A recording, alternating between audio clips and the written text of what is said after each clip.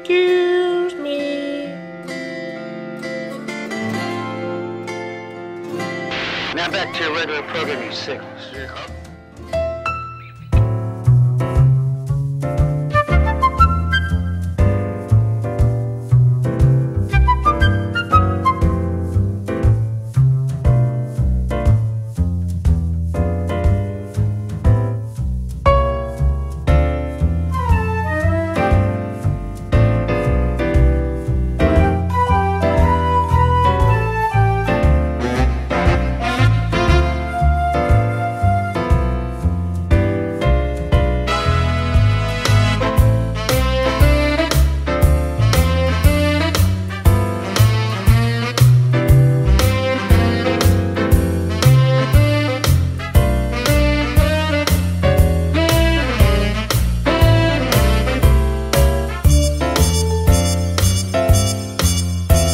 Yeah, welcome to Comedy Night at West Valley College. Give yourself a round of applause just for showing up. And a big hand for Jim Callner. Yay. Now, as Jim said, these are all very much beginner comedians. At the end of the show, we've got Mike Betancourt coming down, and he's regular at the Improv. He's doing so well, and he's going to give you a big treat. He's going to knock your socks off. So there's no heckling because these guys have just started doing comedy, and it's a lot harder than it looks. So thank you for coming and supporting them. My good friend, Adrian Vizcara. Yeah!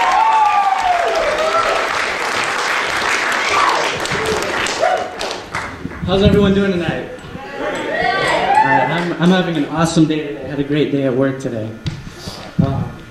See, I'm a first-generation Mexican-American, and I had a tough time growing up because my dad was raising me on Mexican values, Mexican traditional values. So there's three types of Mexican dads. You have the party dad, who's always at parties, always has a beer in his hand, which means the kids always have beers in their hands too. You have the workaholic dad that always wants to take you to work. So it's in the morning, he wakes you up, come on, kid, come on, you have legs, you can work, come on, we're gonna be late, the sun's coming up, let's go. And you have the old OG essay dad, you know, the gangster guy, who lets the kid do anything. Let's bring up our next comedian. Please welcome Sonny Shahal. Yeah!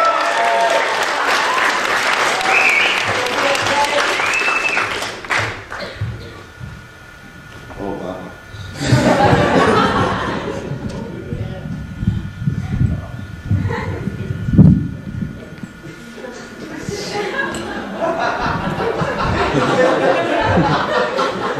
Hey everyone, my name is Sonny.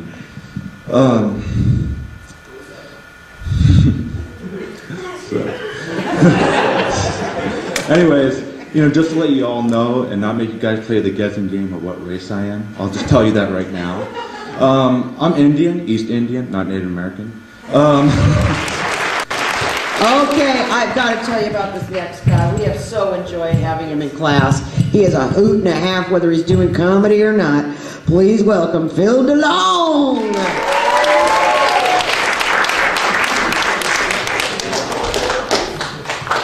Thanks for the introduction. Joni, okay.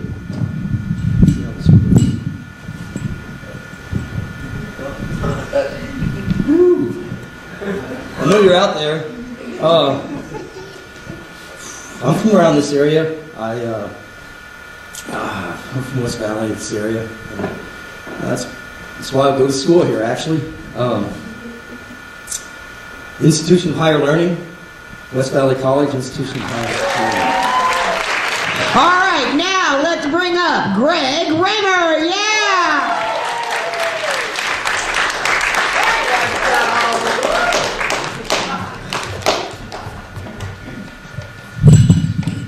What's up, guys? Let's keep it going for Joni. Isn't Joni doing a great job tonight? Before I get started, I've been asked to make an announcement. If anybody of you want to talk to Joni outside about what you've seen here tonight, we ask that you keep it brief. If she's not back in the Shire by midnight, Bilbo gets really pissed.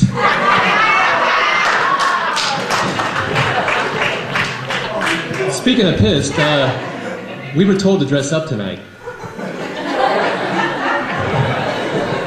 I'll talk to you after. West Valley College, it's good to be back. I'm a local guy. Went to high school right down the road. Westmont. Came here as a freshman in 1985. Yes, people do the math. I am old. Came here, and I realized that I spent more time at the beach in Capitola and Santa Cruz than I did in class. At the end of my first year, I had a .3 GPA. Does anybody know what happens when you get a .3 GPA at West Valley College? You get a letter from the admissions office telling you that you have to petition the president of the campus in order to enroll in classes for the fall. I was pissed. I go into this guy's office.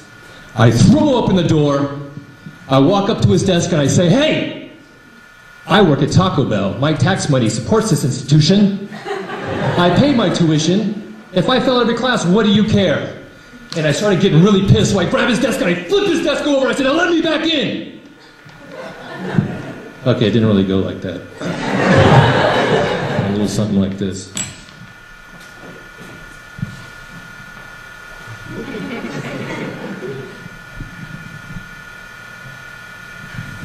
This guy's bald, he's overweight, and he's old.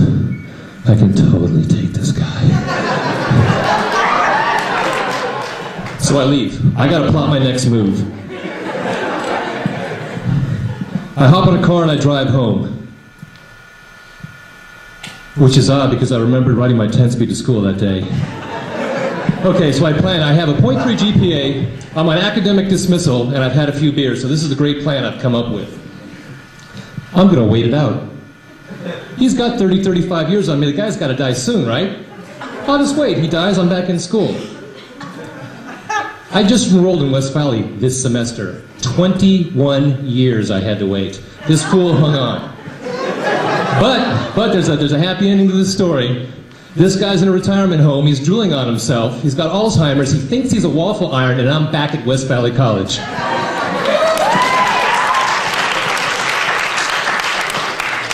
So speaking of bestiality, where's my farm animal lovers? I was standing outside before and I saw some of the sheep and chicken people out there. Where was that one guy that had the feathers all around his mouth? I know you guys are in here. This subject is very near and dear to my heart. And I say near and dear because I am the offspring, the love child, if you will, of one of these love affairs. My father was Kevin Bacon and my mother was a giraffe.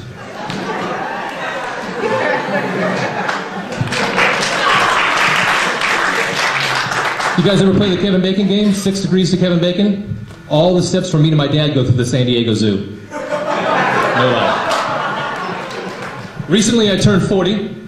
It is not scary anymore. It used to be scary, not scary anymore. There's a magic word out there, and the word is Viagra. You guys ever see the commercials on TV for Viagra? Crazy stuff. You got this guy running in slow motion in the rain and mud. He's got 9 of his friends chasing him. He's holding the football. He gets into the end zone and he kills it. Cut to another scene. He's forging a sword with a hammer, smashing it. Flames are going everywhere. Sparks are flying. Then they cut to him in a race car, 200 miles an hour around the track, flying. I get off my sofa. I'm like, "Go, penis, go!" But now the crazy part is, guys, listen up. At the end of every one of these commercials, there's this little quiet voice. You got to pay attention. This is some scary stuff. You hear this. "Taking Viagra, if you experience an erection lasting longer than 4 hours, please see a physician. Side effects could lead to runny bowels, nasal congestion, stomach discomfort, double vision, bladder pain, bloody urine, dizziness, pain with urination, bleeding of the eyes, seizure, and anxiety." Are we still talking about sex or has someone been in a plane crash? I have literally been in car accidents where the car was totaled and I walked away with less than this. I just want to get laid. I don't want to be interrogated by Al-Qaeda. Where are my drinkers out there? What's the deal with people drinking and hearing a song and thinking they're a musician?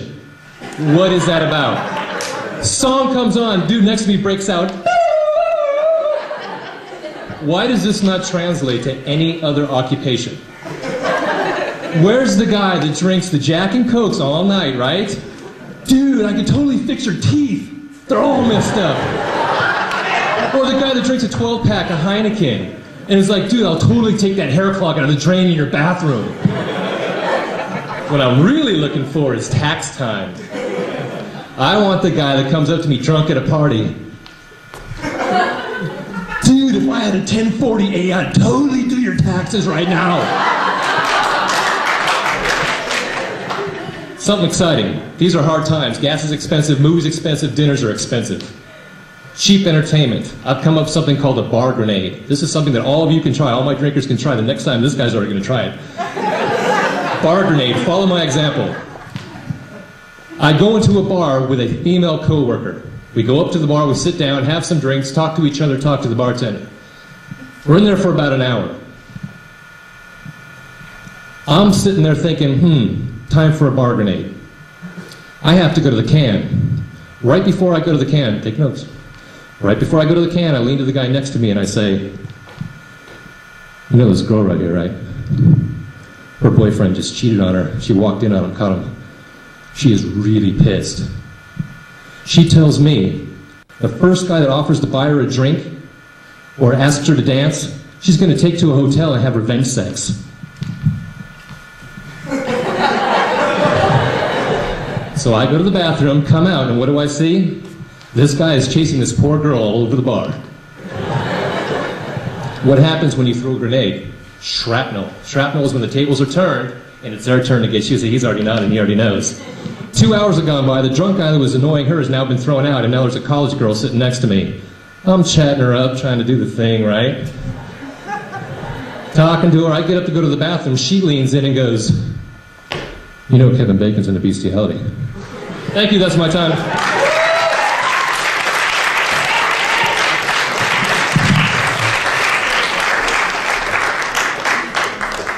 Give Craig a big hand, let him know. Funny, funny guy.